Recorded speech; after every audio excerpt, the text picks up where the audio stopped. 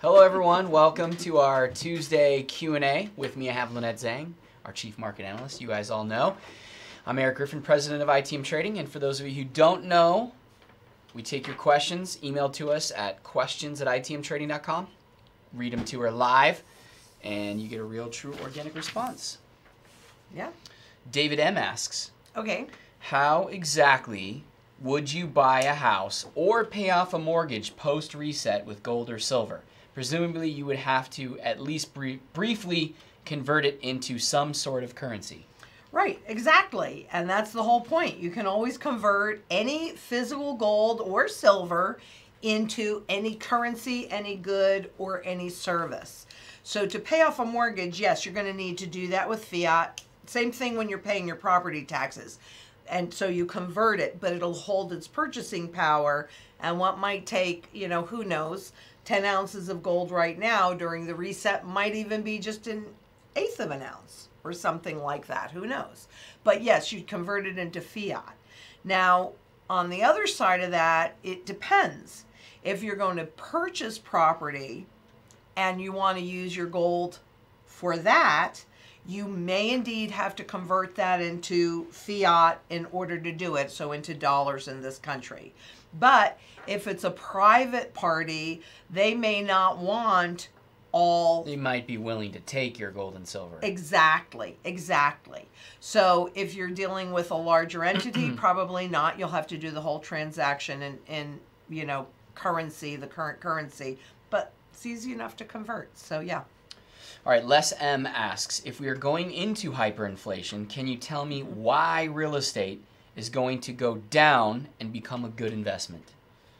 Well, because it's severely overvalued, and everything, as long as it's tangible anyway, the cycles always work from undervaluation to fair valuation to overvaluation to fair valuation to undervaluation, like a figure 8. Now, if it's not real to begin with, it can just go poof and it's gone. Mm-hmm. But real estate isn't going to go poof and it's gone. It's one of the things that can actually survive regime changes. So, and the other thing is, it's valued in terms of those fiat dollars right now. So in terms of hyperinflation, it might look like more, speaking of numbers, but the currency has no value. So your gold gets reset in terms of those same dollars in this country, and it moves up somewhere near its true value, while the inflation in terms of gold gets burned out. And in fact, I'm going to be talking a little bit more about the gold house ratio tomorrow. But that's why, because it'll burn out, because there won't be as many buyers. People won't be able to buy them and hold them. And think about all the debt. Right. So kind of when you're saying this inflation burning out thing, right? You're kind of saying, okay, well, the demand for people buying houses goes down. Dramatically. The supply goes up. Yep. Dramatically, because people can't afford to anymore. Right. Right. And so when supply goes up and demand goes down, prices go down in value.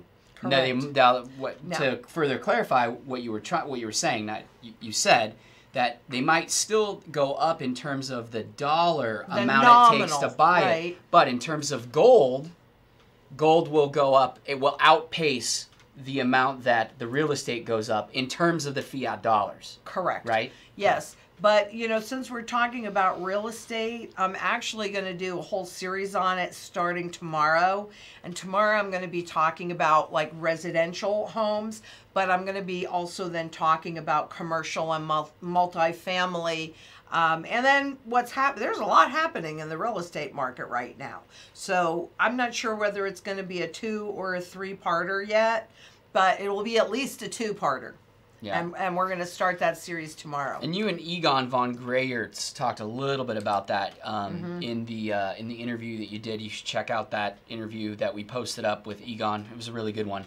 But you guys talked a little bit about that, about how the value of the gold during this period of time rises and other assets drop, which then creates the opportunity that you're always talking about. Exactly. And you're going to see that in graph form. Okay, so Brian B asks, in a reset or hyperinflationary scenario, what are the indicators that gold has reached its peak and it's time to sell? That's one part. Okay. And then or exchange into something else at the top. Okay. Well, first of all, if you ever get out at the tippy top of anything or in at the very, very bottom, that piece is actually luck. But there are also those repeatable patterns. So part of the strategy is not necessarily looking for the absolute peak of gold in terms of that fiat money, but rather the accumulation patterns in the other assets that generate income. So, I mean, I really don't care because what I'm doing is then trading some, I mean, we'll know when it goes past its fundamental value, but that's all about maintaining purchasing power. That's really what it is. I mean, who cares how many dollars it will go to when the dollars have zero value? 1 trillion times zero is zero. Look at Venezuela. So it's not really the peak, and I guarantee you when you get to that level, you are not going to want to convert it into the local fiat unless you have to pay off a mortgage or something like that. It's for that utility. Mm-hmm. Okay, so I'm more in the strategy. It's not how high in terms of fiat can gold go. It's in terms of all assets. But just like you'll see this recognizable pattern here that's telling you that the smart money is accumulating, which is quite clear in excuse me, in the spot gold, the spot silver, as well as in the physical markets as well.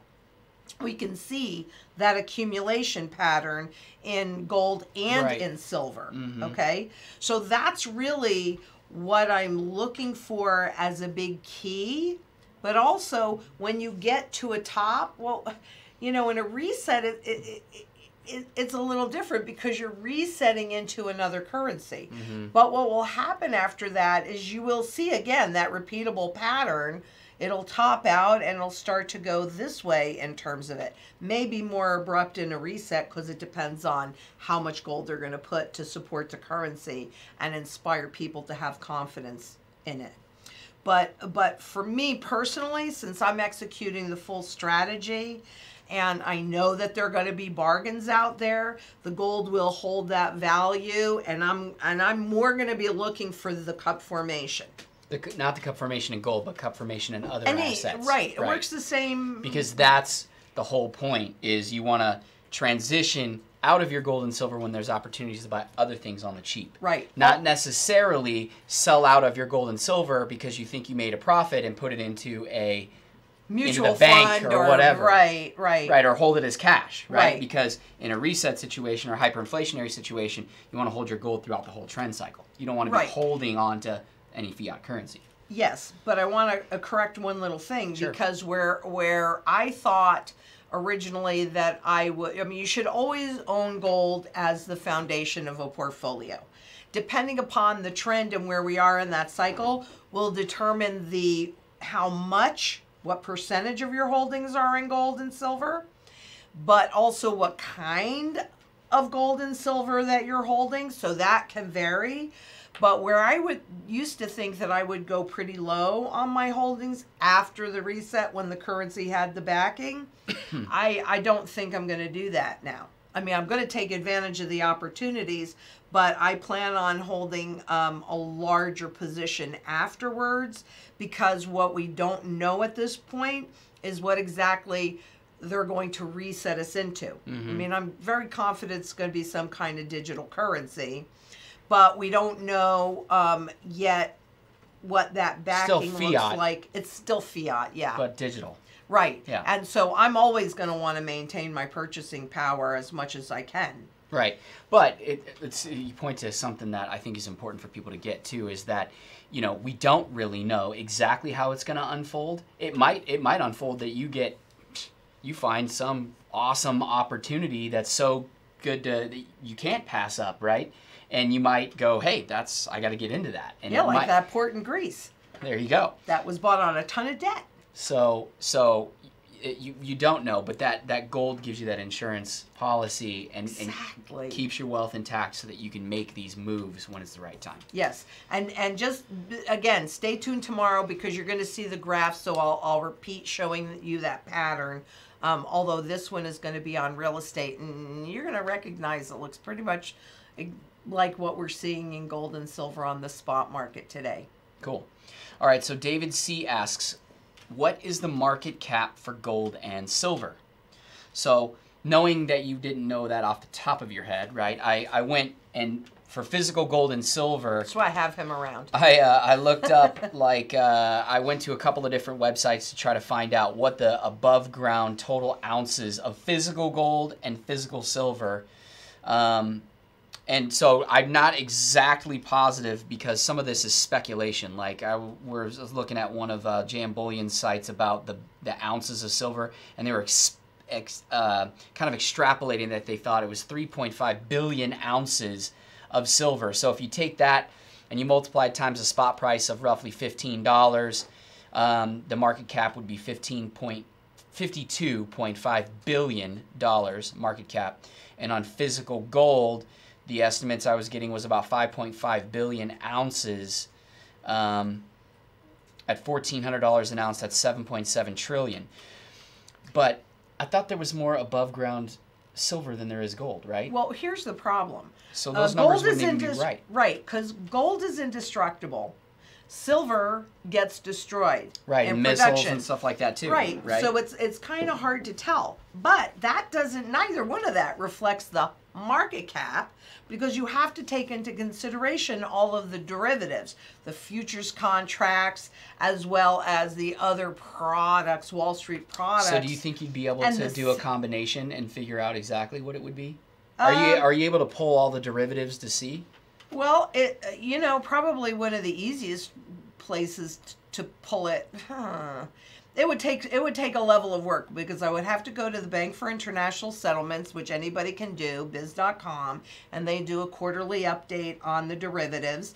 But in addition to that, you would also have to go into places like the CME for looking at the futures contracts. And remember, each contract that costs $150 for a bank, it's cheaper for the central banks, but that controls 500 ounces of gold. And we also know that they also sell a lot of gold and silver. Last time I looked, something like 200 days worth of production, right? And in addition to that, you would also have to go to the OCC, where they break out the precious metals from the derivatives. So I think it would be... So she just told you guys how to do it. So if you think you have the answer, probably more. Email it to us at questions@ITM Trading. Whoever gets it right, we'll announce it on the next Q&A. How are we going to know who gets it right? It is so opaque. I mean, that's the whole point. When I just in that one biz area, before they changed how they accounted for it, which is really what they do, I personally saw with my eyes, I'm sorry it convoluted because I didn't really know how to capture it properly then, but I saw with my own eyes, I counted it out. This was according to the Bank for International Settlements. For every 1 physical ounce of gold that exists in ground or above ground, there were 62,000 ounces of digital gold. Wow. And that's dramatically only one place. In a couple of years. That's just one place. So I don't even know. I mean, if we could actually get an accurate number. Right. Well, exactly. I would love to know. Exactly. I would even just love to know, because now that I'm looking at these numbers, isn't there more silver in ounces than there is gold?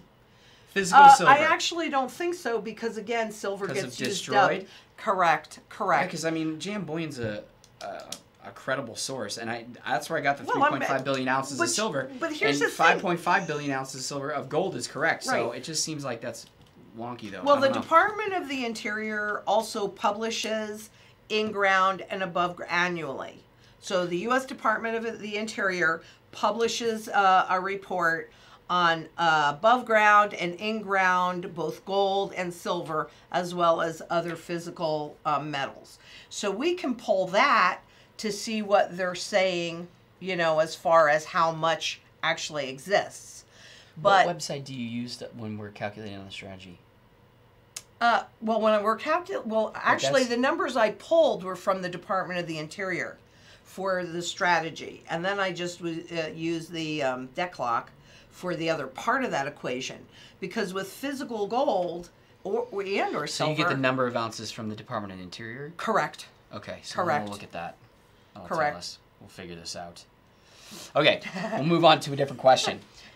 But it is really interesting, because what people really have to understand is that I don't care what it is, in physical form, there is a finite amount of it. But in digital form, there's an unlimited amount of it. And these things, especially ones that are done over the counter, OTC derivatives, they're pretty much opaque, because they're between two or three entities. Who the heck knows? I mean, really, even if you go into all of those places, the reality is, digitally, physically, yes, we can figure that out. Department of Interior gives it, there's places that give that information. This is why gold's not at its true fundamental value, isn't it? Yes, Eric. Mm-hmm. Yes, exactly why. So manipulated. Exactly. And it's easy to do, and it's cheap to do. If you and I were going to spend 150 fiat dollars, we have to earn it. But the central bank doesn't have to earn it. They push a button. And for them, it's $110. Literally. $110. Well, how much is 500 ounces of gold at spot? Okay, and $110 controls that. You want to talk about leverage? Okay, so George S. asks, what happens when the interest on the debt exceeds the income needing to pay it? Well, typically that's bankruptcy. Mm-hmm. And in the report that I did, maybe I should update this one of these days when I find an extra minute or two. When I did a report, and I'm pretty sure it was 2009 when I ran these numbers, 77% of the debt that we were servicing was compounding interest. And every time you hear a government say we're running deficits, what does that mean? That means that they're spending more money than they have coming in. So not only are they not paying for what they are spending, but they're also not paying the interest on that. Now, they make it look like they are, oh, the interest is only costing us, I don't know, whatever it is, $564 billion or whatever that garbage number really is. But that does not take into account all of the compounding interest, because if you're not paying all the principal and you're not paying all the interest, that goes on top and becomes part of the principal. So even the way they typically account for it is bogus. It hides the truth. But the good thing is you can have access to the underlying spreadsheets. So you can actually, with a couple of places, not as hard as finding out all the gold and silver derivatives. Yeah. But, you know, there are a few places where you can go in and you can pull how much the government is spending.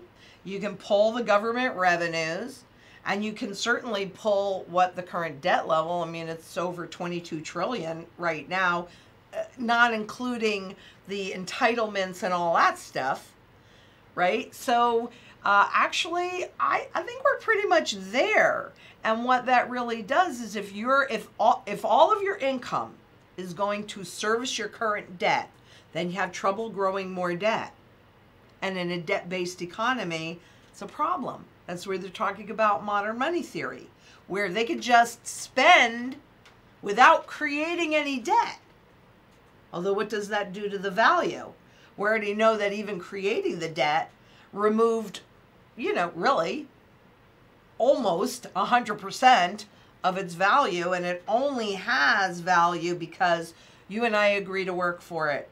You and I agree to use it for our bartering, and you and I agree to try and save it for use in the future. But when that confidence, and they knew that when they created this, that people marry the legal money of the state. I can't possibly imagine that the dollar's never going to go away. Look, it's lost officially. It's lost all of that purchasing power value. So you're just denying your personal experience, and the end result is that ultimately the confidence is lost. That's why they're always checking confidence, because it's a con game. And con games require confidence. And as long as you think there's value in there, they can keep it going. All right, so I like this question. Ryan Jack asks, 40 ounces of silver or a ½ ounce of gold if someone were to buy today? Oh, I mean, what would I do if it were? It depends on what I'm trying to accomplish. If I'm wanting to maintain my day-to-day living, that's kind of hard because quarter ounce of gold, 20 ounces of silver. Yeah, probably something. Yeah, split it up, something like that, because you need both. You know, but it really depends on what you're trying to accomplish. That's what I always look at first. What are my goals? And then what is the best tool to support that goal? So I have them both. All right. Let's see. Although I will say one more thing too.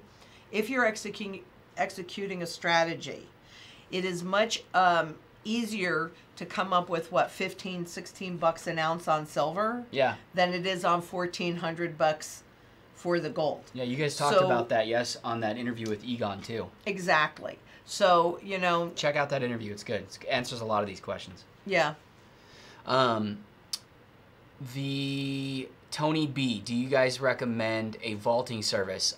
If we're getting a vault, I would say one near you if you can.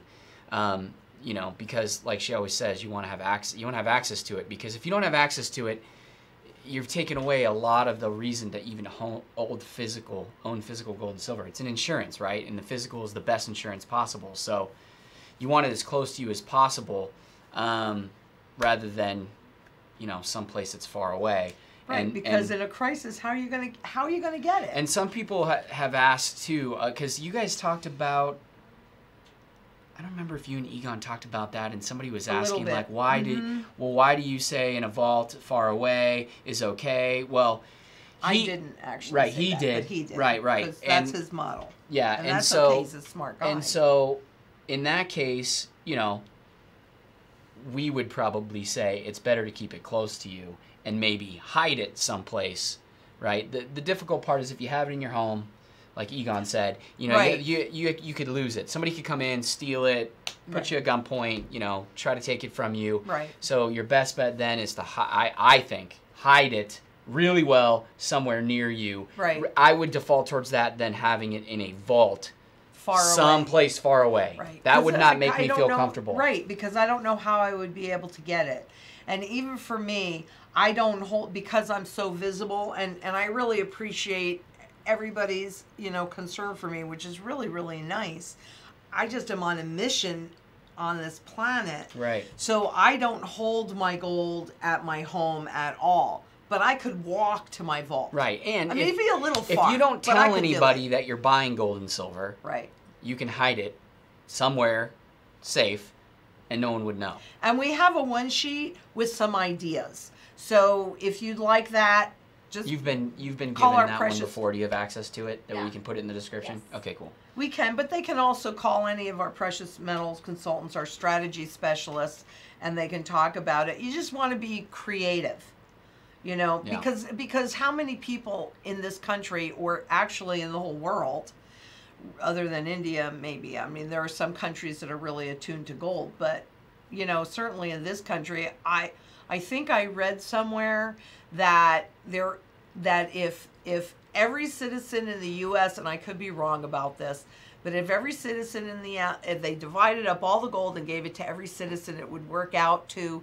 you know, less than the ring, you know, the wedding rings, something like a 20th of an ounce, or not even. So, you know, nobody's going to go, these people might have gold. Of course not. But Leo G, you've asked this question a couple of times, but when you type it out the way you do, it's really hard to understand exactly what you're asking. Can you maybe we're not going to Deutsche answer Bank. that one on this one, but you can email it to questions@itmtrading.com and type it out more clearly of exactly what you mean by what you're saying, because you typed it out this way in the questions, and it's hard to understand what you're even asking. I think I know it. This is Leo G, and I think I know what he's asking. What's bad bank? Okay, well, okay. The bad bank, they did this in 2008 and have been doing it like ever since, right?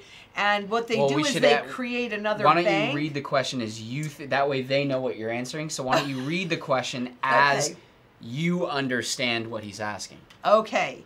And what he's asking is, can I explain Deutsche Bank moving derivatives to a bad bank? So what they've done and how does this affect the market, gold, silver, and us? All right. Is it us or the U.S. or what is that?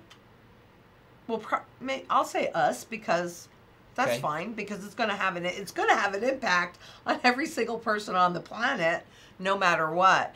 And it's like they know that this bomb is about to explode.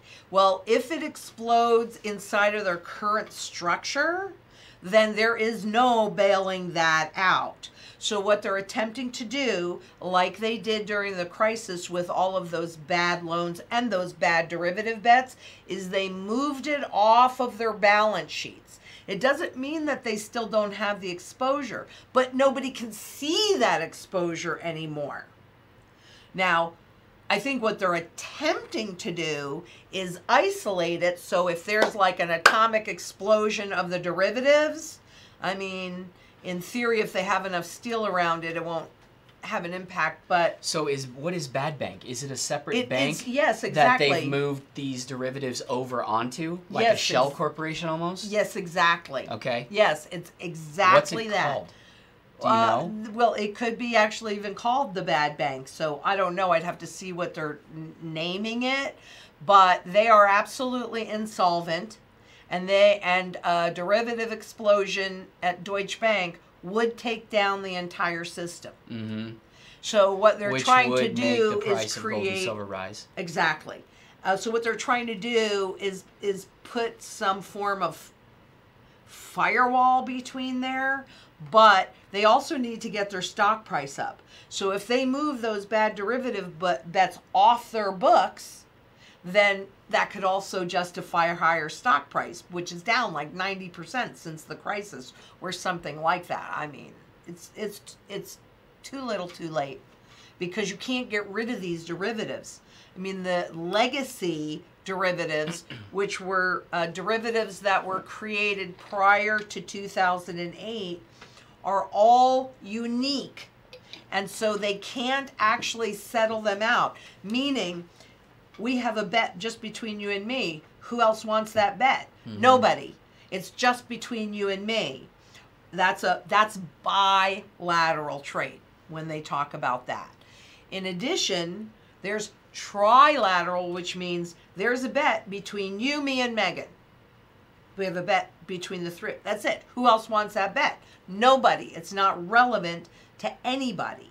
So they keep paying the fees on these bets because there is no market for them. And we saw that in 2008. There were lots of bad banks that were created to take the bad loans off the books so it didn't look so bad. Now to take the bad derivatives off the books so it doesn't look so bad. But it doesn't make them go away. And it really doesn't even insulate. So yeah, this derivative explosion is when you'll see gold and silver. It's going to force the reset. And that's when you'll see gold and silver move toward its fundamental value, regardless of how many are higher because of all of those derivative contracts against them too. You know, what do I really think that we could see silver or gold at? I think, this is going to sound outrageous. In terms of today's dollars. Because if it's hyperinflationary dollars, it could be billions of... Or trillions. Trillions of dollars an ounce. Right. I mean, that's what it is in Venezuela. Right. Right? Billions, yeah. So, so exactly. In terms of today's fiat dollars, I think that's what you and Egon were talking about, 10,000, right? At a minimum. Yeah. At a minimum. I think we're both in agreement if they did it today, it would be really closer to 50. Yeah.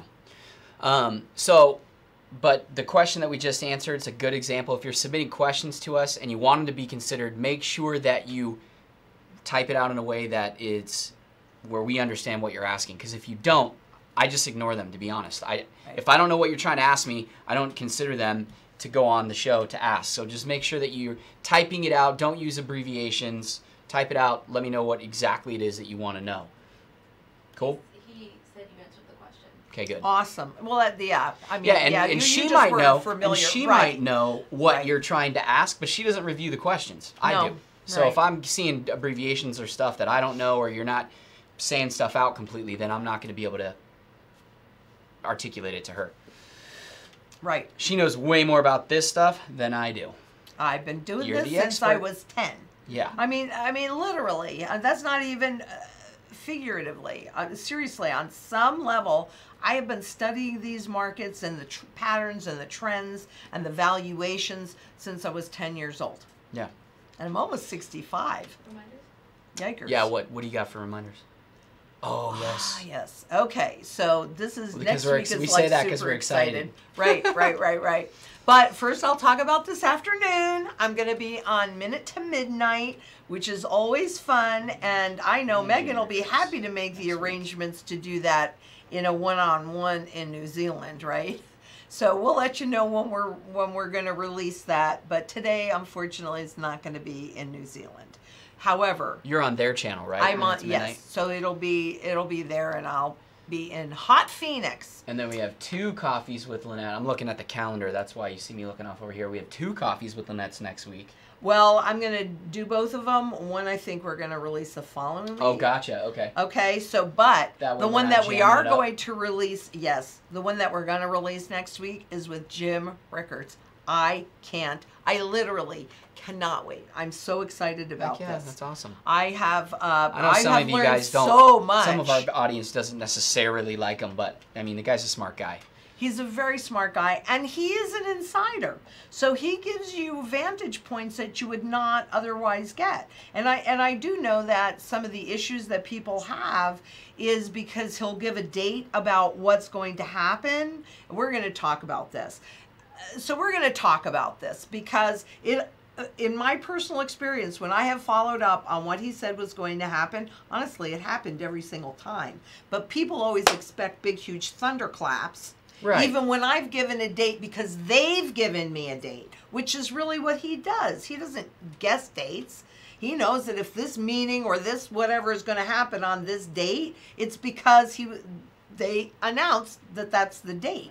But remember, they don't want you to know anything about it until it's too late for you to do anything about it. So anyway, we'll talk about that and lots of other things. I'm like so excited about this interview. And then the other interview that Eric was referring to, although if you guys really want 2 coffees with Lynette released in 1 week, you know, we could certainly do that because I'm certainly working hard enough on both of them. Is with Wayne. I like your idea because then it gives it some time between the 2. Right. Plus I really want to talk about that. If we need editing or whatnot, then we can do that. Right, but I also really want to talk about the real estate, you know, and that's at least a 2-parter, probably a 3-parter. I had it almost all done, but I had so much material, and as I was reviewing it, I went, oh, no, I got to change this. There's too much here. I want to just kind of dig into one area at a time. So, you know. But the other one's Wayne Jett, right? Yes, and you might have actually recently heard him on Greg Hunter. That's right. And he talked about. And I think it was you guys that told us to get us on the channel, right? Exactly. So he's coming on. I am about to start. I'm just finishing up Jim's new book, and then my next one is Wayne's his book, which is like that thick. Oh, geez. So I'm reading a lot, but we're getting all that together, and we have a lot of other wonderful people coming up. So get your questions in for either Jim or Wayne. And if you want them to be considered, make sure you put Rickards in the subject line for any gym questions, and Jet or Wayne Jet in the subject line for any questions that you want for him. So that way we know this is where they're supposed to be directed. Yep. You can also submit them on Twitter and Facebook. I have stuff up there. They can comment. Are you monitoring those though and pulling them and giving them to me? The best bet is just put them at questions at ITM Training, because then you know that I will see them. If you put them on there, you know, and you don't for some reason submit it or whatever, then we could miss the boat on it. Yeah. Best is set them questions at itmtraining.com. Yep. So, I think that's it for today. Unless you guys want to hear about my ducks. No. It's Okay. 35 minutes. Oh, all right. Oh, but I had a funny thing with the ducks this morning. You It can was tell so me cute. tomorrow. Okay, well, if I have time, I'll tell you tomorrow. But at any rate, please keep in mind that wealth shields are made of physical silver and gold, surely not derivatives or contracts or promises with the fingers crossed behind their back. Yeah, we'll maintain that value. Yeah, no. So until tomorrow, and I'm really excited about the one for tomorrow, because you're going to see the patterns, and wait till you see what I found. Actually, I did want to say something about that. Okay, I'm not going to say too much, but I'm going to talk about it tomorrow, that there's something that just occurred that is the first time that it has ever occurred since the Treasury started keeping records of their bond auctions, and that goes back to 1929.